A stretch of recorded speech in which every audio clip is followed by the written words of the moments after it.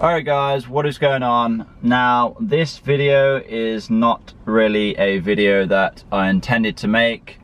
It's not really a type of video that I enjoy making, but I feel like I need to address a few things in regards to my recent videos. Now then, I just want to go out there and say, for the majority of the dislikes and negative comments on my previous couple videos, pretty much that's just down to the trolls. I'm not sure, where they're coming from, but I'll just give you an example of how I know that it's, just a couple of trolls. I got like 15 views in the space of like 2 minutes. And along with those 15 views came 15 dislikes. So, it's one very, very sad person who has 15 different accounts and literally just dislikes the video, clicks switch account to his next account, and then dislikes it, then just keeps doing all that, until he does it with all of his accounts. I say his, it could be a her, I don't know, but yeah, so like just to kind of clear up why I'm getting a lot of dislikes for the most part, some can be granted, people may just generally dislike my video, and that's fine, I'm not really bothered if someone's disliking my video. And but yeah, I think I needed just to clear that up. Like, I'm getting a few trolls on my videos, which is to be expected. There's a saying that goes something like, if you're getting hate, then you must be doing something right. So I guess I must be doing something right. I am, really just having a great time making videos. I feel like I'm in a good place now. I've finally got a good structure going with YouTube, and I'm finally making videos that I want to make, them being finance, car, and then like also travel vlogs and things like that, obviously when I do travel. But yeah, it's just a few sad people that need to try and ruin it. These are people that try to bring me down, which is not working, by the way. So you can carry on, leaving the negative comments, leaving the dislikes. It really doesn't bother me. At the end of the day, that's just more engagement, and that's just more views on my videos, and that's just more money in my pocket when I get my Google payment each month. So yeah, it really doesn't bother me. These people will eventually stop after some time once they know that it's not bothering me, and once they know that it's not working. But yeah, along with the trolls, like I was saying, there are actually some genuine negative comments. It's not necessarily a bad thing.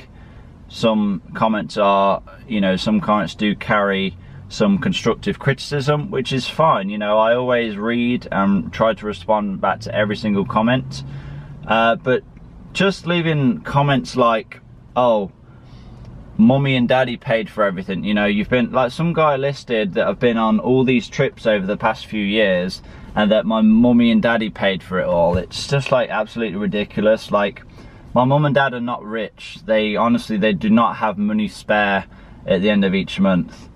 And that's not the way that I want to live my life, and so that's why I'm trying to make a change and trying to, make some big plans for the future, with regards to investing and things like that. So yeah, so my parents aren't rich, like they don't pay for, yeah, fair enough, yeah, they pay for like the house that I live in, I still live at home with my parents, yes, that's fair enough. That's a different circumstance to a lot of other people, who have had to move out for whatever reason. Maybe it's their own choice, maybe they've just got kicked out and they have to rent, yes, and they have to pay bills and whatever else. Now, I live at home, I just pay board, so does my girlfriend. We're still, both relatively young. I say relatively, we are still young, like, well, I'm 23, my girlfriend's 21. We are in, a fortunate position to be able to save money and still live at home and only pay board and then whatever other expenses we have. But with that, with still living at home, like, I really do appreciate that, and I have a lot of gratitude for my parents, and I do appreciate them, and I do things to show that I appreciate them. Like, for one, like next year, it's my dad's like 60th birthday this year, and one thing that I want to do for him is pay for his, I'm pretty sure I mentioned this in the video at the start of the year, like in my goals for the year video, and one of the things I want to do is pay for him to go to the Belgian Grand Prix, and like I want to pay for like the entire trip. Like about a year or two ago as well, I also paid for them to go to Iceland, like pay for that entire trip. But next year I want to pay for them, pay for my dad and my mum and my girlfriend to go to Belgium, to go to the Belgian F1 Grand Prix. It'd just be a really good experience, and be a nice, you know, spend time with the family and whatever else. But yeah, I tried to do these little things like that to kind of, you know, really show my appreciation, you know, for their hard work and everything that they've done for me. But with that being said, like, I work bloody hard myself. Like, I don't always try to, you know, bang on about it, but you know, I work a full-time job. I do YouTube, like make 3 YouTube videos a week. I go to the gym. Yes, that's a luxury, that's my own choice, but you know, it does take time. I go to the gym 4 days a week, and then I have other commitments as well. Like, I'm pretty much like a carer for my granddad. He's like getting on now. My granddad's like 85, so I go around his house a few days a week and just help him out with like shopping and cleaning his house, gardening and things like that. So that takes a lot of time, and I really do not have a lot of like spare time. Like, I don't really see the girlfriend as much as I really should, and that kind of takes a hit sometimes. But yeah, I have a very hectic life, and I do generally, I know I work hard, and I've always kind of been that way. So yeah, it is frustrating sometimes when people don't really see the bigger picture. So that's kind of the reason why I am making this video, I guess, just to try and clear a few things up. But in regards to the video that I made, you know, how to save up £100,000 for a house deposit, like, I was simply telling you how to do it. I was not saying that, you know, individual people, it's possible for them. Obviously everyone has a different circumstance. Some people are living at home, some people are renting, some people don't have jobs, and that's all fine. I was telling you simply how you can do it. I was telling you how I am doing it, how I'm personally doing it. And that's, you know, really the only thing that I'm trying to bring across on these videos, you know, how I'm doing it and how it's possible for you to do it. At the end of the day, like, if you're struggling like with your finances month to month, like, something has to change. You're either not earning enough money, or you're just spending too much money. Now, I know this is gonna like trigger a few people, but you know, the average person has a car payment. The average person spends £300–400 a month on a brand new car, which in my opinion is like, it's not needed. Like, if you're not saving any money for the long term, like whether it's for retirement, whether that's for, you know, saving for a house or whatever, but yet you have a car payment, it really just doesn't make sense to me, because a car goes down in value, like, you know, investments, and a house that goes up in value, so you should really be thinking long term. So yeah, when people are leaving comments like, you know, it's not realistic to save this much money, yeah, I get it. You know, for everyone it's not realistic to save as much as maybe me and my girlfriend are, but you can still save some amount of money, right? You know, I'm sure there's things that you can change in your budget. I'm sure there's ways that you can cut back, and I'm sure there is ways that you can, you know, at least save for a house deposit. There's just so many people that feel like victims, like, oh, you know, we're trapped, we're renters for life, you know, I just can't break the cycle. But yet they would go out like every weekend and spend like, you know, £100–200 a week on alcohol. And it's just like, if you save that money, you'd be able to get out of this trapped environment. And yeah, it's frustrating sometimes to see people not wanting to better themselves.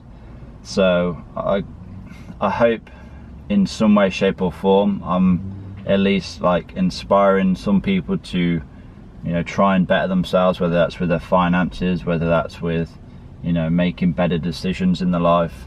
But yeah, it's something that I do feel passionate about, and I genuinely do enjoy helping people. So yeah, I hope I can kind of bring across on my videos that point. And for the people that are like, oh, you need to stop making finance videos, you need to just quit YouTube, you've been doing it for years now, you've only got 4,000 subscribers, you know, you really just need to stop. Like, I simply won't. Like, I enjoy YouTube way too much, and for the things that I've got out of it, like, I've met so many great people, it's just gave me so many good opportunities, and I actually earn like some money from it now. So, you know, I don't ever see myself quitting. You know, I just enjoy it too much. And like, even for the simple fact that, you know, say if I go away, say if I travel to a different part of the world and like I make a travel series on it, like, that is literally a place where I can put my videos and then always watch them back in the future. I've just got so many like memories from YouTube and so many like videos I can just literally look back at a certain point in my life and see, okay, that's how it was, that's how I was thinking at that time. So like, honestly, I don't see myself quitting YouTube anytime soon. I couldn't care like how many subscribers or how many views I have. Like, I don't really do this to try and become a big YouTuber. I simply do it because I enjoy doing it. I enjoy the whole process, and yeah, I'm not going to be quitting anytime soon. I'm sorry if that has kind of hurt a few of your feelings. Okay then, so I hope this video has kind of cleared a few things up. I hope it has made things a lot clearer in regards to my last couple of videos, you know, with the dislikes and all the trolls and all that, and I hope it's kind of helped you gauge, you know, sort of where I'm thinking at the moment. And yeah, I'm not going to be leaving YouTube anytime soon, so for those of you that do support me, I greatly appreciate it. Keep it going, and yeah, I'll still be making YouTube videos. So yeah, I just want to thank all of you guys for watching this. Please give it a like if you have enjoyed it, leave a comment down below, and I will see you in that next video. There's always one, isn't there? Peace!